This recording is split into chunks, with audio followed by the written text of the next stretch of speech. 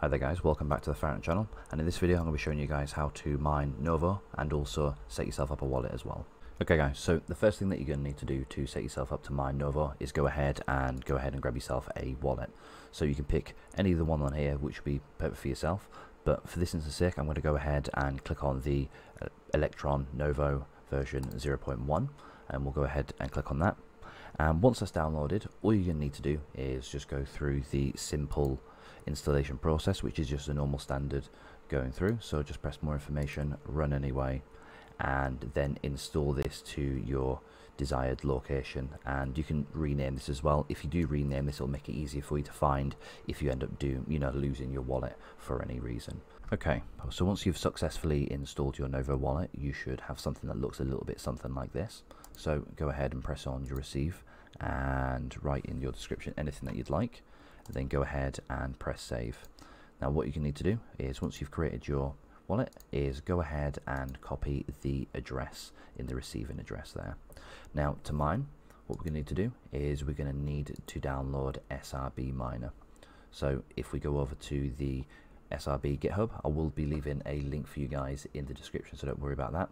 If you just press on the 202 Windows 64 version, and once you've done this, if you take yourself over to your downloads location, so for myself I'm just going to open this up, take myself straight over to my desktop, and then what I'm going to need to do is just drag and drop this onto my desktop. Now for myself, I already do have this folder, so I am going to go ahead and just close this off. I'm going to go ahead and open up the folder,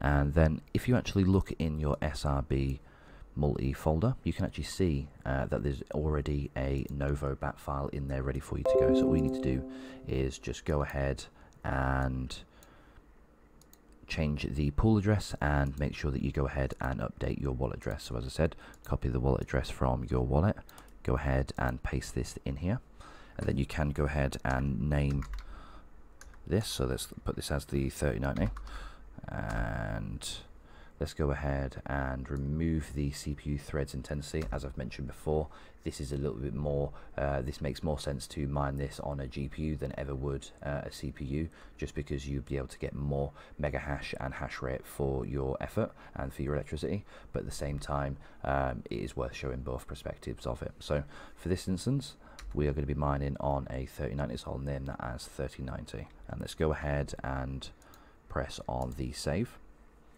And if we go ahead and close this now, and we go ahead and double click on the bat file, we should now be successfully mining on to Novo. So if we just give this a moment to load up and get to the point to accept a share. But as you can see there, it has set up.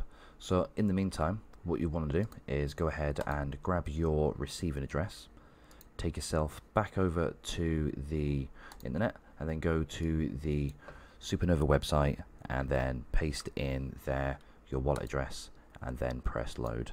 And then what you're going to need to do is just wait for it to start to show some of the pending shares and start showing some details.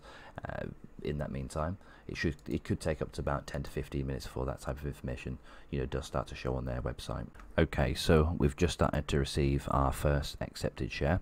We can also see that the hash rate on the 3090 is around about 3,381 mega hash. And you can also see as well the temperature as well is pretty high, because it doesn't have any settings at the moment preset in there. I haven't overclocked it or underclocked it. But please let me know down in the comment section, guys, if you have any settings for the 3090, so I can go ahead and give those a test and give those a shot.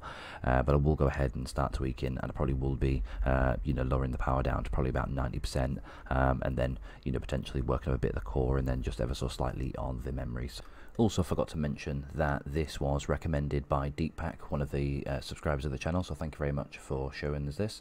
And if you guys yourself have any projects that you think are interesting or that are currently profitable at the moment, definitely make sure to either jump in the Discord or drop a comment down in the comment section below, and I'll go ahead and check those out. Right guys, this is the end of the video, but please make sure to like and subscribe, and I'll see you guys in the next video.